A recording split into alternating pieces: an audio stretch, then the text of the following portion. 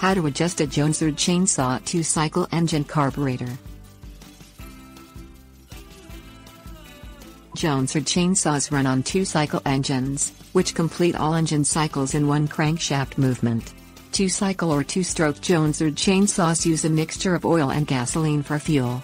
To keep the fuel supply regulated, the carburetor needs to be adjusted occasionally. An engine that sputters or cuts out unexpectedly often needs a quick tweak to repair. Regular adjustment of the carburetor prevents unnecessary wear to the chainsaw's engine. Things you will need: screwdriver. Locate the 3 adjustment screws on the carburetor. The L or low setting screw is at the bottom, the H or high speed screw is to the right, and the T or idle screw is to the left. Start the engine and allow it to run. Turn the L screw counterclockwise to allow more fuel into the carburetor until the low setting runs smooth without sputtering. Rotate the T screw counterclockwise, a 1/4 turn at a time, to even out the idle of the machine to prevent sputtering and cutout.